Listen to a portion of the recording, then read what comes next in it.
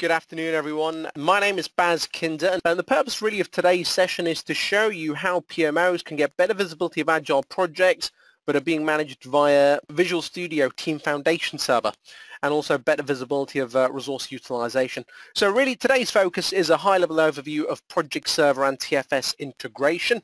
My expectation being that you will have had some experience or some exposure to one or the other, because again it is going to be a very high-level overview of the integration itself. We are going to be touching upon waterfall projects, agile projects, but again today's session will not be going into detail into those frameworks. It's really focused on the technology for today. So the agenda for today, I'll start off by giving you a brief overview of who Wellingtone are. I'll talk about the pains that many PMOs and even software developers will be encountering, and then we will talk about the benefits that the solution can provide, and I'll provide a live demonstration of the solution, the integration in operation, and I'll also show you some of the future roadmap which includes quite a few areas that are focused upon Agile. So Wellingtone, we are very much a specialist project management company that also offers a wide range of technical services as well. So at a very high level, we offer three particular areas of services: consulting, training and recruitment. Within the consulting side, not only do we help organizations to set up PMOs, help instill project management methodology, we also deploy solutions like Microsoft SharePoint and Microsoft Project Server and Project Online. Within the UK, we are one of the top partners on the PPM front. We also provide a wide range of training services. We offer a lot of corporate customized training courses, all of which are accredited by the APM. Last but not least, we are also a specialist recruitment agency, so if you've got any requirements for permanent contract or interim project management professionals, then again we can help. Just to give you an idea of some of the clients we've worked with over the last few years, you can see a range of organizations on the screen right now. And one of the things that I would stress is that we work across all verticals. We've worked with organizations that you might classify as SMEs, right the way through to multinational organizations. And again, we provide a full end-to-end service offering that really covers all bases within project management. So why are we here today? Well, really we're here today because many organizations experience what we call islands of data. On the one hand, you've got project managers, and project managers like using their own specific tools like Microsoft Project. You've also got software developers, and you can see we've got a software developer there wearing the compulsory set of headphones that they always do. And they all work using their respective tools. So project managers are using Project, and you've got your software developers using tools like Visual Studio Team Foundation Server. And they also follow their own frameworks, their own methodologies for managing projects. You've got project managers that typically follow waterfall approach, and then you've got development teams that are typically managing projects in a agile framework. So what you really end up with is a lack of resource and progress visibility, because often the two systems are disjointed. So we're going to be talking now about Project Server and how it merges with Visual Studio Team Foundation Server and what the processes are like as well. So once you've got integration in place, it's really quite straightforward. The project manager sets up an enterprise project within Project Server. They then define the deliverables within the project schedule. The deliverables might be features or user stories. And once they've done that, they then publish the plan to Project Server. And what then happens in the background is a synchronization to Team Foundation Server. And once that synchronization takes place, the team lead can then review all of the deliverables within their tool, which is Visual Studio, and they can flesh them out, add further information like tasks under user stories. They can assign resources. They can estimate the time that it will take to complete as well. Now, when all of these changes are made within Team Foundation Server, you can also then synchronize those back to Project Server. Now, the way in which I'll be doing the demonstration today is that this integration, in fact, not really the integration, the approval of these new tasks that are added, the project manager has to view what these updates are before accepting them. It's only once they're accepted that they then display within Project Server itself. As well as assigning tasks, because all of this information is then synchronized back to Project Server, what you do also find is that you've got resource roll-up in play as well. So any resources that are being assigned via TFS, you will see what the resource utilization looks like through the Project Server Resource Center. So that's one way of using this integration. You can also work the other way around. You might spin it around and you might say that the development team leads will actually be defining all of the details within their tool, Visual Studio Team Foundation Server, and that what they're doing is providing visibility to the PMO, but the PMO doesn't really have as much interaction, but they are still getting really, really good visibility of what's going on. Within TFS itself, you do have various templates available out of the box, Scrum, CMMI, and Agile as well. Today, for the demo that I'll be doing, we'll be looking at the Agile template. So we are going to go into the live demonstration. We're not going to have many slides popping up today. So as part of a demonstration, I'm going to show you how the project manager would create work items in project. I'll then show you how the team lead within Visual Studio TFS would view these items and how they can flesh them out with further information. We'll then have a look at the synchronization taking place in the sense that I'll show you how the project manager then gets visibility of the work that's being done in TFS, and we'll have a look at how resource rollup works as well. So I've now switched over to my demo environment, and what you can actually see on the screen right now is Project Professional. And if I was to move that down, you can see that in the background we've also got Open Project Web App, which is really the interface into Project Server, the web-based interface, that is. And soon I'll be going into Visual Studio Team Foundation Server as well. But within our plan that I have open right now in Project Professional, you can see that I've already created a number of user stories. So here we've got users can add items to a shopping cart, and there are other user stories that you can see visible as well. And the tasks that you see listed out beneath these user stories, these have all been entered actually through Visual Studio as opposed to right here in Project. Here you can also see the work item ID as it appears in TFS. And you can see here that we've assigned some resources. And here we've got a selector that allows the project manager really to determine what they want to synchronize to TFS. And here you can also see we've actually defined the types of work items that we're creating here. So we've out the box got bug, task, and user story. You can define other items there as well. So if you want to create epics or features, you could do that very easily. What I will do now is go into Visual Studio and show you how this information appears within that particular solution. So here I'm going to open up the project. And if you bear with me, here we are. So right now I'm on the user story screen. So again, just to put this into a bit of perspective, in the background I've got Project Professional. This is the tool that really the project managers would be using. And in the foreground I've got the solution of choice for software development teams, where you can manage your code and your tasks as well. So here I've got my user stories. These have all been fed through Project Server. Now I could, if I want to, create a new user story here, and that would then synchronize back to Project Server as well.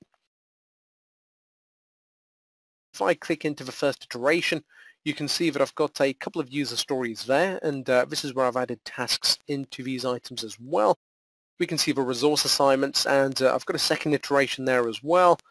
But going back to iteration 1, we see the overview there, and if I want to, I can go into my board display, and here you see the items displayed there. But again, today, primarily because of time constraints, this isn't really a detailed overview of Visual Studio Team Foundation Server. This is really a demonstration of the integration in action. What I'm going to do now is actually go back to my project environment, and I'm going to create another user story. So let's create an example one. Users will be able to, you'll realize that I can't actually spell when I'm multitasking and talking at the same time, log in via LinkedIn. So I've created a user story there. In fact, let me just move that out. And I'm going to assign a resource to that as well. Let's assign this to Fabian. And let's say that we are going to synchronize this back to TFS. And let's specify that this is actually a user story. Now, what I'm going to do is just go to File. And I'm going to publish this.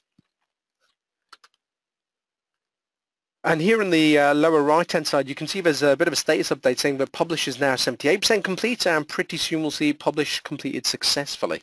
Now, if I go back to Visual Studio Team Foundation Server and go into Stories, you can see that the user story that I've just added has now appeared. So there you can see users will be able to log in via LinkedIn. If I double click into that, I open up the information window, and this is where I can actually determine which iteration this will take place in. So let's say this is part of iteration 1. In fact, no, I've changed my mind. That's part of iteration 2. And I'm going to save and close. Now, when I go to iteration 1, you will see that that doesn't appear there. But if I go to iteration 2, you can see that there we have the brand new user story that we've just added in. I'll be very creative and I'll call this task 1. And I'm going to assign this to, let's say we're going to assign this to James. And this is where we are now going to estimate effort. So one of the things that I didn't point out was that back in Project Server, I didn't estimate effort. So let's say this is going to take 24 hours. We've got 24 hours remaining, and so far we haven't completed any of it because, you know, we've not got that far yet. And if I click on this little tab for Project Server, this is where I can decide whether I want to synchronize this back to Project Server or whether I just want to keep this within the realms of Visual Studio Team Foundation Server. Now, even if I didn't share this back to Project Server, you would still see the roll-up information being represented within the user story that we've created. So you would see that the summary task of user story within project itself would say that this task is going to take 24 hours. But for the sake of a demonstration, I am going to synchronize this back, and I'm going to save and close. Now, this takes a few moments, so I could just talk for a while, but what I'll do is I'll go into Project Web App. So this is Project Web App, which is the web-based interface into Project Server. Now, if I extend this out, I'm going to click onto Approvals, because now that I've added a task in, the way in which we've set up this particular integration is that the project manager has to approve new tasks that are added. Now, you can bypass this, and you could say that any tasks that are added are automatically accepted, but that's not the way that we've got this particular instance configured today. So what you will see is that here we've got the user story that we had added in earlier. The reason that's popping up is because resource has been assigned, and here you also see the new task request popping up as well. Now, what I'm going to do is actually select all of these items. So we've got other task updates there that have been submitted previously, and I'm going to accept. I'm not going to type in any comments because, as you saw earlier, I cannot multitask. Okay, so we've accepted all of those updates. And if I go back into Project Professional, in fact, what I will need to do is just close out of this and open that back up. So I'm going to open that that demo project back up. And when we do that, you can see that there's our user story at the top, and there's task 1, which we assigned earlier. And you will also see that the the resource assignment that we created is reflected right here in this environment. So very useful. And if I was now to go into Project Server again, I could go into the Resource Center.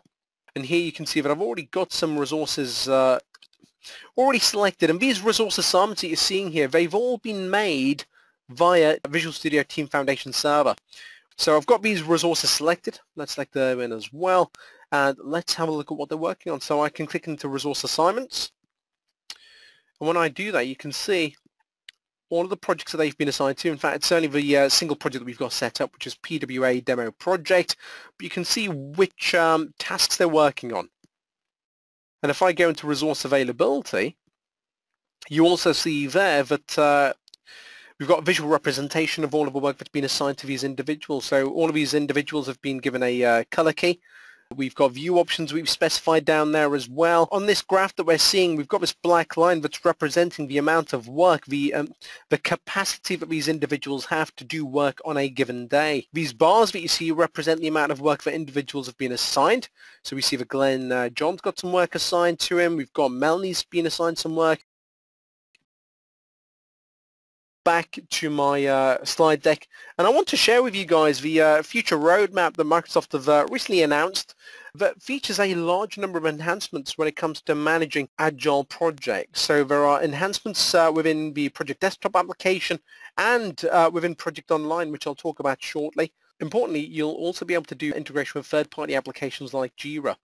The demo that I did today was really focusing on Project Server integration with Visual Studio Team Foundation Server. The Project Online application, which you can now get as part of Office 365, does not currently integrate with TFS, but that is on the cards. So this is Project Online, as you can see there, and we've got an option there to highlight a task and say that we'd like to manage this in Visual Studio.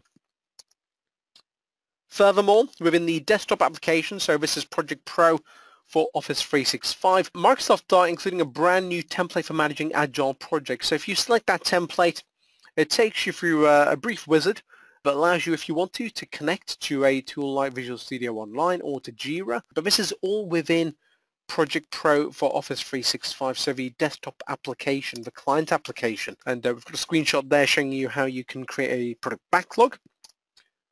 And you can also easily break the backlog down into a series of sprints, and it's literally a case of clicking and dragging any one of those items into the respective sprint. You'll also be able to assign resources from the enterprise resource pool. Microsoft are also going to provide some new out-of-the-box reports that give you really rich insight into how you're performing in that particular project. And I'm sure there will be other reports as well, but that's what we have to share so far. And again, as I mentioned earlier, you've also got the ability to connect to third-party applications like Jira. So this is something that's in the pipeline. I can't really give you a definitive timeline on when these new features will be available. So for now, you can today, if you've got Project Server in place or if you've got Visual Studio Team Foundation Server in place, you can integrate straight away. But if you would like to integrate in the online applications, that's on the cards. So really that concludes today's presentation. So I'd like to thank you all for your time.